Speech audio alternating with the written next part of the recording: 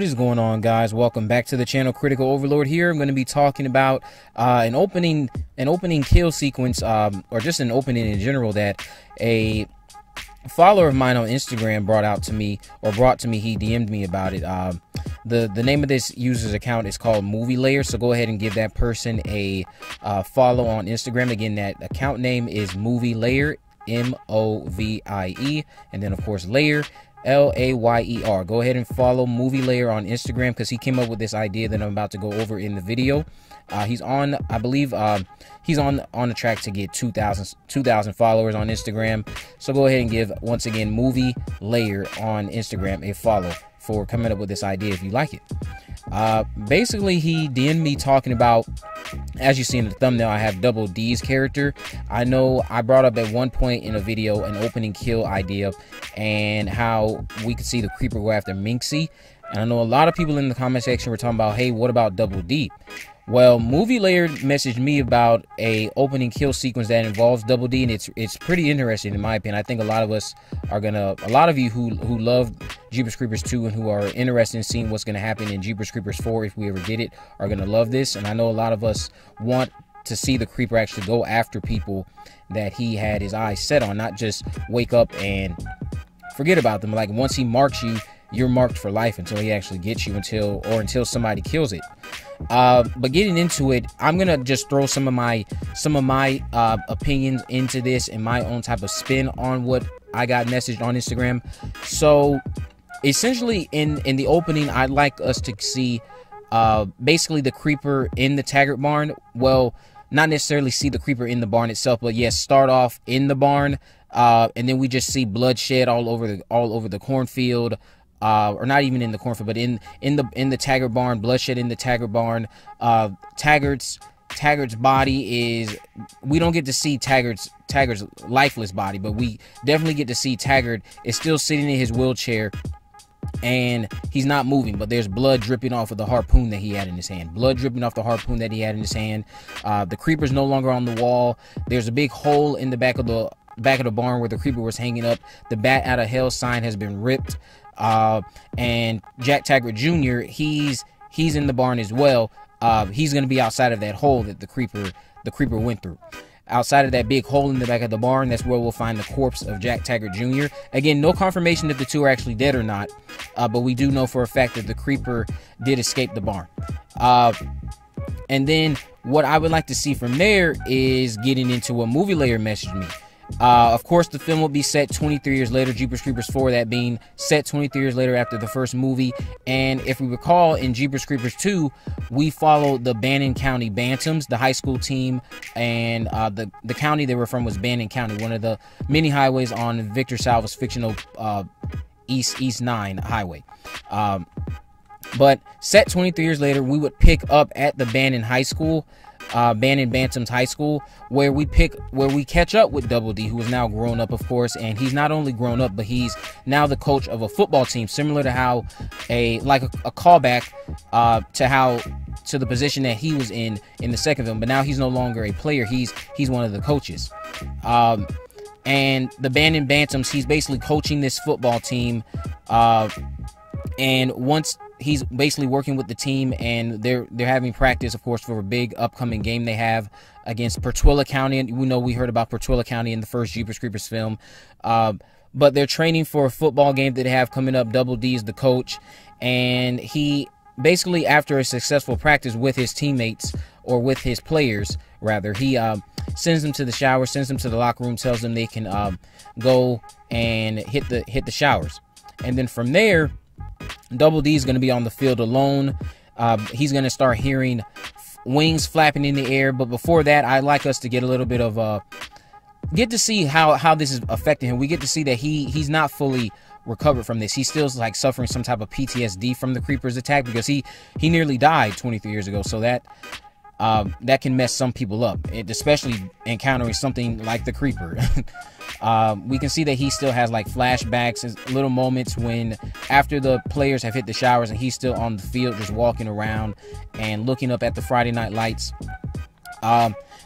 we can see that he is out there and just reminiscing about the events that happened in the second film. He closes his eyes for a brief second. He starts having visions of the creeper on top of him at the end of the second film, and him screaming, and he has visions of the creeper chasing him in the back of that truck while Izzy was driving the truck with Rhonda, and how Double D was stuck in the back with only a flare gun. We get more visions of him visioning the creeper, that scene where the creeper was chasing all of them in the fields. Basically just using a bunch of clips, of course, from Jeepers Creepers 2 for these flashbacks. And Double D's just, we get an understanding that he hasn't fully recovered from the attacks by the creeper. In fact, he still lives in fear that it will come back to get him. Similar, I know, yes, to Pennywise. If some of you have picked up on that, this would be very similar to Pennywise. Once Pennywise marks you, you're going to be claimed by him, or you're going to be his until he either gets you or until you figure out a way to defeat Pennywise. Same thing, I want to see that with the creeper. Double D has been living in fear for the past 23 years that when the creeper does return, if Minxie's theory was correct and it does come back every 23rd spring, that the creeper was going to return for him. Well, his suspicions and his lifelong fears are about to be brought to life. Movie Layer kind of gave me another. The way he described it, they described it in a very different way. He's gonna hear wings flapping, and he notices the creeper, and then the creeper comes down swerving at him. I want to get into that a bit. What I'd like for us to see is, I like Double D to start hearing noises in the air. The creeper, yes, has followed his scent all the way back to the Bannon County High School, of course. But he starts hearing noises in the air after he's had these visions of the creeper terrorizing him in the past. And then he looks up in the air, and he basically does that stereotypical cliched line from a horror movie, "Hello." I don't know why he would necessarily say that if something's up in the air, but hey, you know what I mean. But then getting into more of that, at some point, yes, he's going to end up seeing the creeper in the sky, or maybe even on top of the locker room that the boys are in.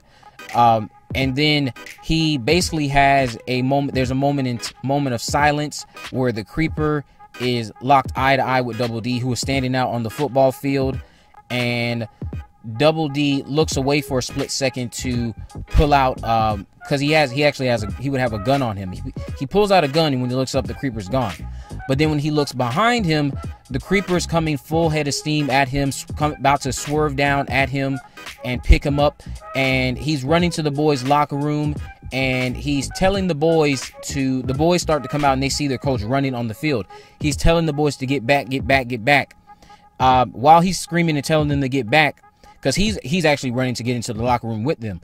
He's running for his life. The creeper's coming down. The boys look up, and of course they're going to see this winged monster coming for their coach.